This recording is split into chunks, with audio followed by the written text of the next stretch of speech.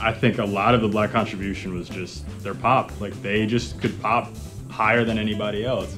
Like Stevie Williams front heel on flat ground, I think everybody knows. It's a trick that typically not a lot of people can make look really good, and he just, for some reason, the way he did it and his ability, made it look like one of the best tricks anyone's ever landed.